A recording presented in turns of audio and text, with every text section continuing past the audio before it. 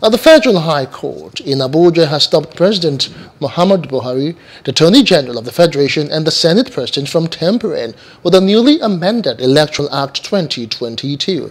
Justice Inyang Ikwo, in a ruling on an ex parte application filed by the People's Democratic Party, agreed that the Electoral Act had become a valid law and could not be tampered with without following due process.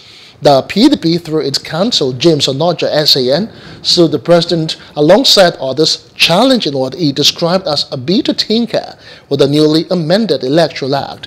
The party also applied for an order of the court stopping the National Assembly from giving effect to the president's request to remove Section 84, subsection 12 from the Electoral Act. Hearing of the matter has been fixed for March the 21st.